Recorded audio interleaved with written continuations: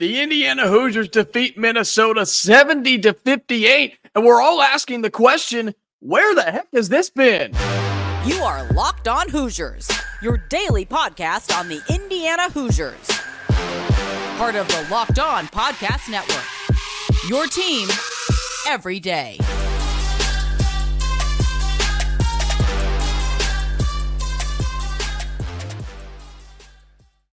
Welcome in. It is the Locked On Hoosiers podcast. I'm your man, Jacob Goins. I appreciate you being here, making this your first listen each and every day. We are part of the Locked On Podcast Network, which is your team every day. Today's episode is brought to you by FanDuel. Make every moment more. New customers join today, and you'll get $150 in bonus bets if your first bet of $5 or more wins. Visit FanDuel.com/LockedOn to get started. Again, thank you so much for being here, making this your go-to spot for all things Indiana athletics. If you're on the YouTube channel, like the video, subscribe. It helps us grow. You can become a part of our wonderful family. We're having a lot of fun over here at Locked On Hoosiers. And if you're a part of the audio listeners, you can subscribe there. You can turn on notifications wherever you can find us because we are free wherever you get your podcast. Indiana basketball defeats Minnesota 70-58 on the road last night in Big Ten play, the final road game of the season, and the Hoosiers take care of business. And we're all asking, where has this been all season long? I think it's very fair to say, and I truly believe this, we're playing our best basketball right now. And I know the season has not been what we wanted it to be. The season has pretty much been a disaster. But in the month of March, the most important month of the year, we are playing our best basketball. And that's all you can ask for at this point, right? You had the news yesterday. All the reports come out of Mike Woodson returning as the head coach for the Hoosiers next year. And this team was also on a 2-game winning streak. There was a lot going on into this game last night.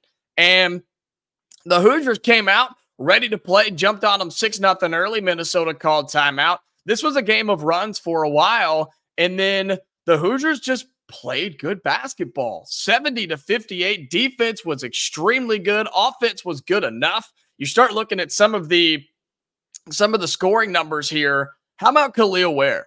How about Kel'el Ware? I've been telling you, run the offense through him. He's too good, and a team like Minnesota doesn't have anybody to stop him. And that's exactly what happened last night. 12 of 16 from the floor. Also hit 2 shots from downtown. Had 11 rebounds, 3 assists, had a steal, had 3 major power blocks as well, and 26 points. Yes, he was an animal down low last night. He also had Mackenzie Mgbako with 15, who really shot the ball well. One of his better shooting performances, I think, of the season, especially from downtown, went 3 of 4 from behind the arc.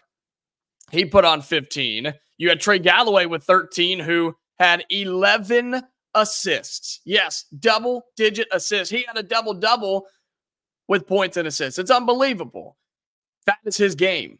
13 points, that's great. 6 of 9 shooting, awesome. Also didn't shoot a 3. Love to see that because he's just not a good 3-point shooter, but he's dishing out the ball. He's finding his teammates. He's helping others score, which is helping this team score. That's his role, man. That's what he needs to do. You get that out of your starting shooting guard, that is effective basketball, let me tell you what. Malik Renew, he had a tough night, man. He had a tough night. Scored 8 points. Says he only had 3 turnovers. I think there was more than that. I counted quite a few. He didn't shoot the ball great. I mean, he only shot it 6 times. So, and he had foul trouble. He was on the bench most of the first half. Didn't play well. Just didn't have a great night. But Indiana won anyways. That's a good sign here, folks. That's a good thing. The fact that we went on the road. We beat a middle-of-the-ground team in the Big Ten by double digits on their home floor. When I would say your second best player doesn't have a good game, that's a good thing. That's a good sign for this Indiana team. Gabe Cupps got the start once again at the point guard spot. Didn't do anything, but that's fine. I've told you this. I love Xavier Johnson coming off the bench. I think that's his role. I think that's where he needs to be. And you saw it last night where he didn't do anything crazy in the scoring column, but he did get 5 assists. Good for me. That's fine. Didn't have 4 turnovers. Not great. Got a little lazy with the basketball, behind the back passes and stuff. Get that out of here, man. But 5 assists is good. That's what you want from your point guard. If he's not going to score, dish it out and help your team score. That's what happened with Xavier Johnson last night. You also had Anthony Walker, who played 14 minutes last night and had 6 points. And unfortunately, he went down with what appeared to be a pretty nasty injury. He came down and he landed on that right leg, and it was stiff as a board when he came down, and it looked like he buckled that knee. And he was down for a while, and the coaches came out, training staff came out, and and I love to see this. The teammates, everybody rushed over when the training staff tried to carry him off, and they said, no, we got it. We got it. We're going to get our guy, and we're going to get him off the floor. And that's exactly what they did, and I loved to see that. The good news is he was back out on the bench, standing up, celebrating, smiling, didn't have anything on that knee, no brace or ice or anything, so maybe it was just a lot scarier than it looked, I hope. And we'll probably get some updates as we go and get closer to the weekend. And you hate to see that because he had just come in after Malik Renew picked up that 3rd foul, and he came in and right there got hurt on pretty much the very next play. So hopefully he's okay. That's a guy, like, he's not giving you a ton of production, but he does give you minutes, and he's starting to play some of his best basketball too. And you don't want to see an older guy like that get hurt right here at the end of the season. Looking on the Minnesota side of things, Indiana did a really good job defensively. Their leading scorer came off the bench. It was Fox, who had 14 because he came in and hit all of his shots. He went 5 for 5, which is pretty impressive. Mitchell had 13. Garcia had 12. That's the guy that you had to slow down, and you did it. And look, Indiana's defense was good, but it wasn't 38% from the floor good. Like, Minnesota just couldn't hit a shot, man. They were 38% from the floor, 19% from behind the arc. They could not buy a bucket until down the stretch, which kind of gave me a little scare, but Indiana pulled it out anyway. Hoosiers win 70-58. Where has this been all season long? I don't know. It's taken this long. The team is gelled. The team is having fun. They're playing good. I think Woodson's starting to coach a little bit better, starting to figure out his team and his rotations. And all we can ask for is for this Hoosiers team to keep it going. You have Michigan State in the season finale on Saturday, Big Ten tournament, and hey, you just never know. We'll talk about likes and dislikes from this game. Plus, we'll take a look at the women's side, look at the women's tournament. Hoosiers coming up playing tomorrow in the Big Ten tournament. So we'll take a look at that. All that coming up on Locked On Hoosiers. Today's episode of Locked On Hoosiers is brought to you by eBay Motors. Passion, drive, and patience. What brings home the winning trophy is also what keeps your ride or die alive. eBay Motors has everything you need to maintain your vehicle and level it up to peak performance, from superchargers, roof racks, exhaust kits, LED headlights, and more. Whether you're into speed, power, or style, eBay Motors has got you covered. With over 122 million parts for your number one ride or die, you'll always find exactly what you're looking for. And with eBay's Guaranteed Fit, your part is guaranteed to fit your ride every time or your money back. Because with eBay Motors, you're burning rubber, not cash. With all the parts you need at the prices you want, it's easy to turn your car into the MVP and bring home that win. Keep your ride or die alive at ebaymotors.com. Eligible items only. Exclusions apply. eBay Guaranteed Fit only available to U.S. customers. Back here on Locked On Hoosiers, appreciate you being here, making this your first listen each and every day. We are pushing to 1,900 and then 2,000 subscribers. If you're on YouTube, hit the subscribe button on the channel. It's free. It's easy. It lets you know every time we go live, every time we go and give you a new episode, and you can become a part of this community at Locked On Hoosiers. Likes and dislikes. We do it every time. We give you everything we liked from the performance, everything we didn't like from the performance, and sort of maybe some things to work on for this Indiana team. And you start breaking down the team stats a little bit. Look, we're always going to shoot a high percentage from the field because 90% of our points come from the inside the paint, it seems like. But 54% shooting on the road, that's pretty solid. Compared to Minnesota's 38, 39, if you round up, I guess. Look, I said it in that last segment. Indiana's defense was good. They were very handsy. They forced a lot of turnovers. They forced 18 turnovers against Minnesota. That's a lot. For a team playing at home, that's a lot. And the defense was good for Indiana, very good. Their rotations were good. Their defensive three-pointers were good. Their hands were good. Rebounding was there. They were very aware on defense in this game, but it was not so good that Minnesota could not hit a shot all night long. 39% from the floor, 19% from three. And here's the difference, right? We've seen, and you see teams all the time where they can't hit threes and they just keep shooting and keep shooting and keep shooting and keep shooting and hope that they make them. That's what Minnesota did last night. They went 5 of 26 from behind the arc, and most of those makes were not until the last, 7 or 8 minutes of the second half. Here's what Indiana did. They went 5 of 8. 5 of 8. They only shot it 8 times from back there, which is, about right for this team, but yet they knocked down 5 of them. That's tough, man. Because I think we have finally realized, hey, that's not our game. If it's there, sure, let's take it and see if we can make it. But we don't need to shoot it 26 times. There were games early on we shot it 20, 22 times, and I was screaming my head off on this show about how that's not going to win us basketball games. And it seems like we figured that out a little bit. I love 5 of 8 from the three-point line. Gotta love that. Only 5 of 7 from the free throw line for us. And, 72, 71% is fine, but we got to get to the line more. I don't like that. We got to get to the line more and get fouled. And this was a weird officiated game. I'm not going to get into that a whole lot, but I just think we got to get to the free throw line more, especially in the Big Ten tournament. And then we got to make them. We haven't been the best free throw shooting team this year. We're one of the worst, believe it or not. And we got to clean that up. Also, I don't like the rebounding numbers. You got out rebounded by 10. That shouldn't happen to that Minnesota team. It shouldn't. We're much bigger, much better, much stronger than them. There's no reason we should get out rebounded by 10 to that Minnesota team. 13 offensive rebounds for them. That's not cool. But here's the stat of the night. Are you ready for this? Stat of the night that I absolutely love. You will almost never see a stat like this again. Indiana, we hit 30 shots from the floor. All right, 30 of 55. So 30 made baskets. On those 30 made shots, 28 of them came off an assist. Yes, 28 assists for this team on 30 made baskets. You talk about team basketball. That is the definition of sharing the rock and helping a man out, helping your brother out.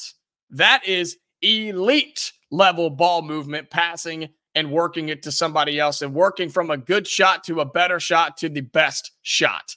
28 assists on 30 field goals. I've never seen a number like that in my life. And I've been watching basketball a long time. I've never seen it be that close, that many assists on that many made shots. That's unbelievable. Is that attainable? Probably not.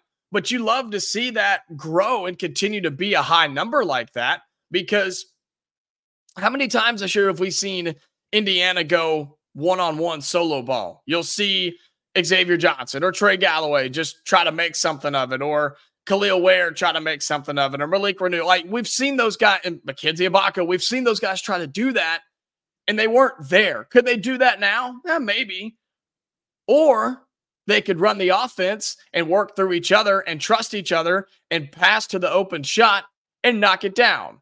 And that's exactly what they did. 28 assists on 30 made shots is just a remarkable number.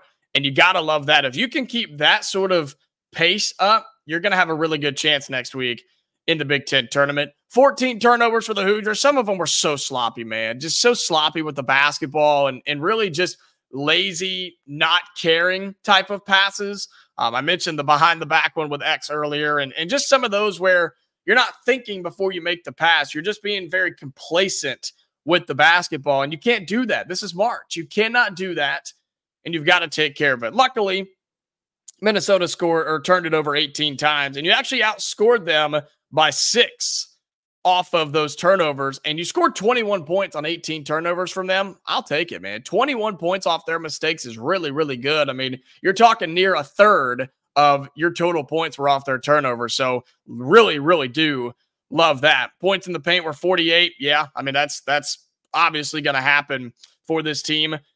We got to find a way to stay out of foul trouble, man. And I'm afraid it's going to come back and get us in next week in postseason play. if Malik Renew goes out or Kel'el Ware goes out, or God forbid, both of them get hurt or get into foul trouble, like this team's in trouble if that happens. And we've already seen injury problems with them. And I'm not saying it's going to happen. Obviously, don't know. But on the foul side of things, you've got to find a way to defend without fouling. Quit cheating in. Quit coming off the wing and stepping in on a ball handler as he's driving to the lane. Somebody else is going to be there to back him up. You don't have to step in and swipe at the arm and step out 40 feet from the basket and poke at the basketball. You don't have to do those things. And that's something that young guys like Malik Renew and Kel'el Ware, they've got to learn. They have to learn. Whether Kel'el Ware learns that in the NBA or Malik Renew learns it next year here, or maybe Kel'el Ware learns it here next year too. That's a conversation for a later time. You cannot consistently be in foul trouble, man. And this Indiana team just gets in foul trouble. They do struggle at times to keep their hands off, just squaring up. And I've said this before. I think Malik Renew and Mackenzie Mgbako get called for fouls that aren't fouls. I think they go straight up most of the time and they wall up. And Kel'el Ware actually talked about that in his post-game interview on TV last night, where they told him, look, go straight up, wall up is what he said, and we're not going to call it. And that's sort of what happened with Ware down the stretch. But I don't know. I think those guys get called for unfair fouls, but, you know, that's just my opinion on that. They just got to find a way to do it and not get into foul trouble, because if one or numerous of those guys sit on the bench for long periods of time, we can't win basketball games. Look at your scoring column last night. Look at who got all your points. Kel'el Ware was your leading scorer, followed by Mackenzie Mgbako. And then Malik Renew is normally in there. He wasn't last night, but again, he was on the bench for most of the time. So let's say you take away another one of those. What happens if Kel'el Ware only has half of his points last night? You lose the game. You lose that game if Ware's not as effective as he is. You cannot be on the bench. You can't win games with the best players not on the floor. That's what I'm trying to say here. Overall, man, this was awesome. This was a lot of fun. This was a fun game to watch, cheer for, right? Talk about with you. This is what we were wanting. This is the team we thought we had. And I know we have not had many games where this team has gotten to play fully healthy 100%, and that seems to be where it is right now, barring the injury to Anthony Walker. But seeing this team run with Xavier Johnson, Trey Galloway, Mackenzie Mgbako, Malik Renew, and Kel'el Ware, that's a strong starting five. It is. That's a strong starting five that seems to be playing in rhythm together right now. And that's a dangerous thing in March. That's a dangerous thing when you have Michigan State coming in this weekend, Big Ten tournament next week. And again, you just never know. You never know what's going to happen. If we stay out of that bottom four, which I think we will, we actually moved up a spot. And now we're going to be playing Michigan State, the team above us as well. So lots at stake here. I don't know where it's been, but I'm glad it's here now. I'm glad it at least came sometime and we never saw it. That would have been depressing. And again, maybe it had something to do with the future of Mike Woodson, or maybe this team's just figuring it out. But overall, we're having fun. It's so nice to see. It's refreshing to see this team play the way they are. 70-58, Hoosiers beat the Golden Gophers on the road. That's 3 games in a row now the Hoosiers have won, and they've got one more against Michigan State this weekend. We'll talk about that a little bit. Also look at the women's tournament, the Big Ten tournament. Hoosiers coming up playing very shortly, so we'll talk about that and all of that. Wrap it up in our final segment here on Locked On Hoosiers. Today's episode is brought to you by Amazon Fire TV. Look, I have an Amazon Fire TV. I have for years. I had a 55-inch for about 6 years. It did finally, I worked it to death now, and it did finally go out. But you know what I did? I bought another one immediately, and I even upgraded. I'm looking at it right now. 65-inch TV. It's awesome, man. Fire TV is the way to go. Fire TV is your destination for sports, from live games to highlights to in-depth analysis. Fire TV offers amazing viewing experiences with smart TVs, as well as the Fire TV stick that you can plug into your existing TV that provides access to millions of movies and TV episodes, as well as free and live TV. Whether it's your opening weekend for baseball or the college basketball tournament, you're going to want to have a Fire TV. Fire TV recently created Fire TV channels to deliver a constant supply of the latest videos from your favorite sports brands, all for free. That includes all of us at Locked On and most of the big pro leagues and college conferences as well. Fire TV channels lets you dive into all the game analysis, highlights, and more to keep up to date on all the latest in the world of sports. March Madness, NBA, MLB, and lots more. Not to mention great news, entertainment, gaming, travel, cooking videos as well. Check out Fire TV channels on Fire TV and Alexa devices. If you haven't checked out Fire TV channels, you should. Trust me on this. To learn more, visit www.amazon.com/LockedOnFireTV. Final segment here on Locked On Hoosiers. Appreciate you being here, making this your first listen each and every day. Reminder, we are free and available wherever you get your podcast, video, audio, doesn't matter. We're always free, never behind a paywall, and up every single weekday. Hoosiers beat Minnesota 70-58, and we look ahead, and man, there's not much more to look ahead at. Isn't that crazy? We are down to the final regular season game of the year. Michigan State coming to town, and look, beginning of the year, this was a game where you didn't know where it was going to go. You thought it was going to be a really good game because you were hoping it was going to be two high-powered teams, Indiana and Michigan State. That just hasn't been the case this year. Both teams have struggled pretty much all season long. Michigan State, remember, was a top 4 preseason pick, and now they sit at 18-12 overall, 10-9 in Big Ten play. And they've struggled here down the stretch. They were on a 3-game losing streak to Iowa, Ohio State, and then on the road at Purdue, a game that they were in for most of the way. They did beat Northwestern 53-49. Ugly game. It was terrible. But they did get a win. So maybe they're feeling a little bit, not hopefully, maybe they're feeling a little bit better about themselves as they come to Bloomington this weekend.